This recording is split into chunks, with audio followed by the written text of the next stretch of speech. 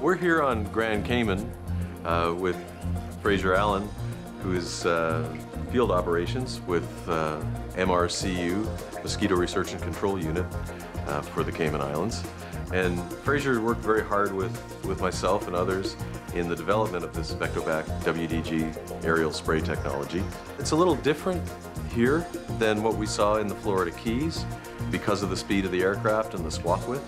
We're applying at a much higher rate, approximately higher mix rate, I should say, approximately 24%. So Fraser, why don't you talk a little bit about this mixing system and the modifications you had to do to achieve that mix? Yeah, one of the modifications that we had was this tube here, which recirculates back into the Venturi system.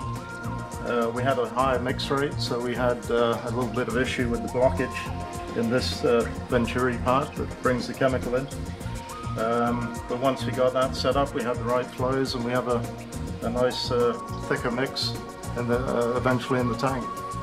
We load that into the plane and we're good to go.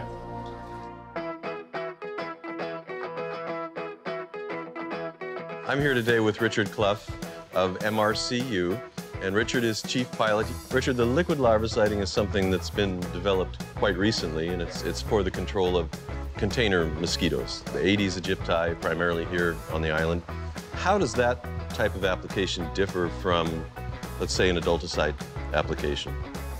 Well, firstly, I think most of the species that we control with the aeroplane are not domestic mosquitoes as Aedes aegypti is.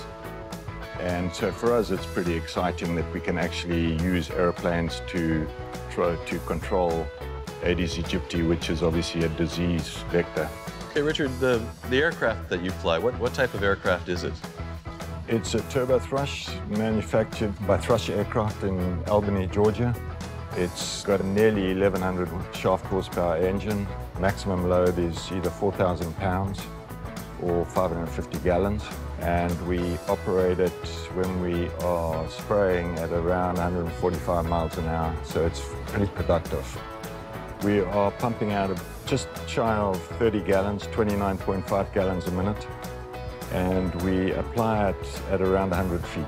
Okay, so with a 500-gallon tank, it's quite a lot of acres you could cover. I'm guessing around 2,000 acres in one tank. Exactly. Well, Richard, what type of atomizers do you have on the airship? They are AU 4000, short fan blades which are designed for the higher speed airplanes. Okay. Yeah. We've got 4 each side to a total of 8. Total of 8, yeah. Okay. You know, we've done work with the Florida Keys Mosquito Control District, and they have a regular operation that they run over Key West, and they're expanding it to other parts of the Keys. And that's all done with rotor wing, a different approach. With fixed wing, what do you see as the advantages? Well, you know, they're both airborne delivery systems, and I think you need to look at your jurisdiction, and the helicopter has the advantage that you can park it next to the treatment area, but in turn you need some pretty serious support, whereas we have to return to the airport for each load.